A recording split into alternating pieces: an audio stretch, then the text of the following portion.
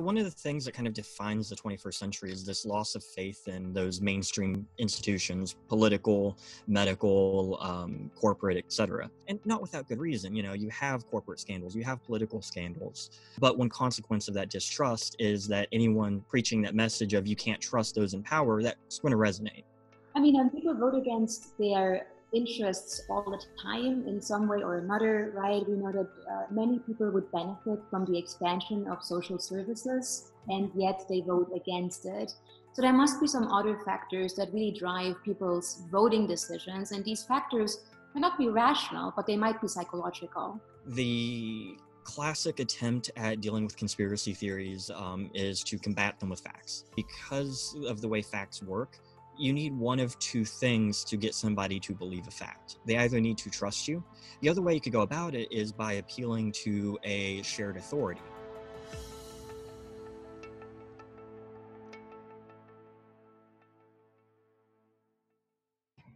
Hi.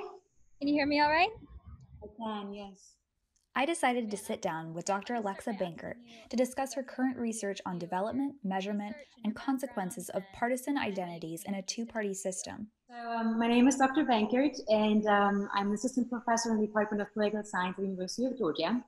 We hope that Dr. Bankert could contextualize authoritarianism within the larger picture of American politics. And up until recently, political science assumed that people are rational actors and that we make rational decisions based on very tangible benefits, and it didn't take much evidence to falsify that. I think there are two that are really important. The first one is to think of partisanship, again, based on this rational choice idea, as something that is the product of our prior ideology and issue preferences, right? So you have a strong belief in abortion rights, or you have a strong belief in the environment, and so naturally you choose your party based on these issue preferences. We actually know from prior research that this is not quite how things work, especially in the US, where you normally first learn what it means to be a Republican or a Democrat before you even have developed your own issue preferences and your own convictions. So think about like the Republican Party.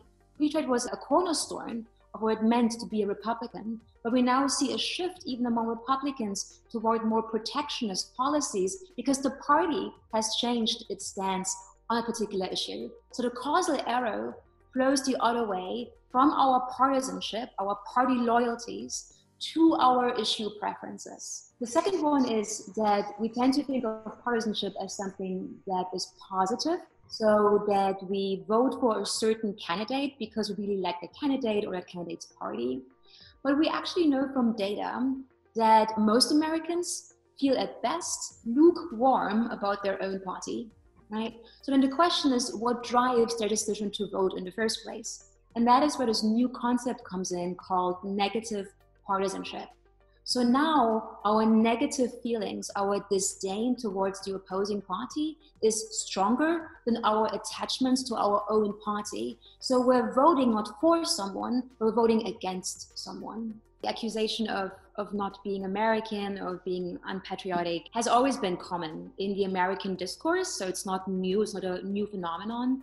But I think what is new is that what we perceive as American is now based on our partisanship. So we accuse each other of being unpatriotic or un-American as if either party had a monopoly on what it means to be an American. We don't. And obviously, 2020 has been a year that's shaken our emotional, economic, and political state. But we wondered, how is America unique in our response to the COVID-19 pandemic? Levels of polarization. The US is one of the few countries where the pandemic actually has become partisan, right? So the best predictor of whether you think that the pandemic is serious and that you should be wearing a mask is now your partisanship. Even if you live in a state or in a county with a high number of COVID-related deaths, in the end, your partisanship is still the best predictor of whether you think this is a serious issue. And that is something utterly American, right? Like, because in hardly any other country do we see this strong alignment between mask opposition and partisanship. And that is, of course, once again, because we are so polarized and we take our cues from our party leaders. So when our party leaders tell us that this is not serious, that this is all just a hoax, then we listen, right? Like we use party leaders as a way to understand what's going on. And when you think about it, it makes sense because a pandemic is unprecedented, right? Like most of us have never gone through a pandemic. So we listen to the people we trust. And for many of us, that is the party leadership. But what happens when we can't trust our institutions? That question led me to Jeff Patterson, a PhD candidate at the University of Georgia whose research focuses on counter-normative belief groups in order to understand how breakdowns in trust foster subcultural ideologies. So I study heterodoxy, which in basic terms is beliefs and practices that fall outside of and in opposition to the mainstream. QAnon is a sort of grand unified conspiracy theory. It isn't any one conspiracy theory, but combining them in a way that presents a more or less coherent worldview. One of the most popular beliefs attached to QAnon is this belief in this anonymous person called Q that is revealing information about Trump and his administration's fight against the so-called deep state. So there's a lot of different things you could look at. So there's this concept of schema consistency, that we like to believe things that reinforce the worldview that we have. There's also the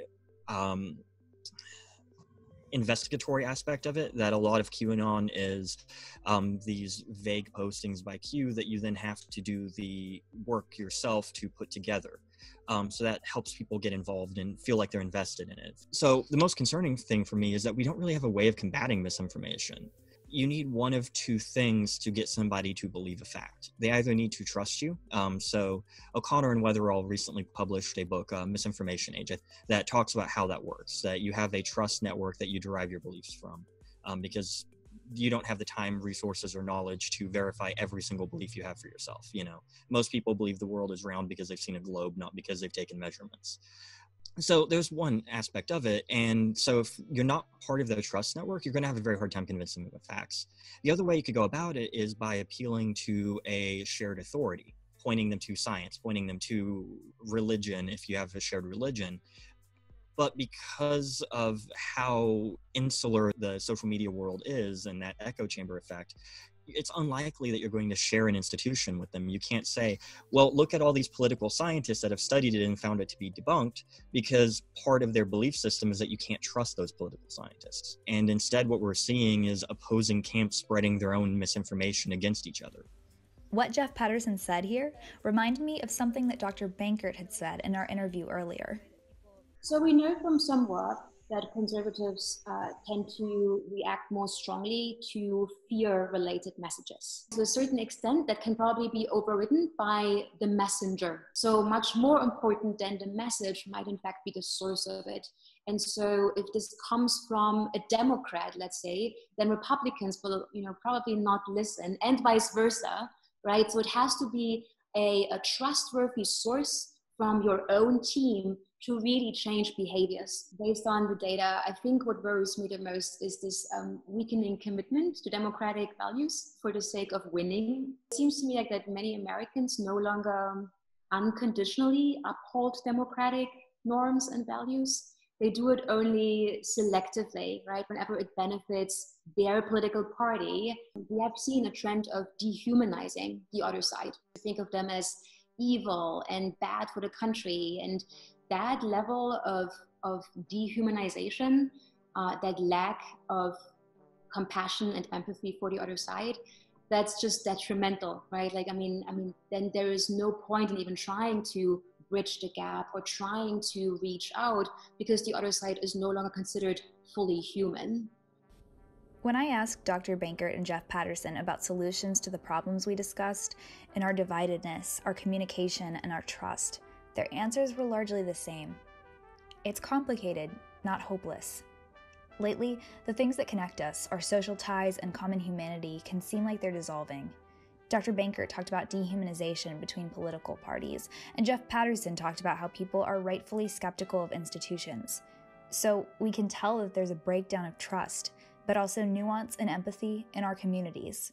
There's not one clean solution that's going to fix our society, but we have the tools to diagnose some of those root causes. And the tools are developed through education and science, to which Dr. Bankert says it best. Empirically verified research should inform politics and not the other way around.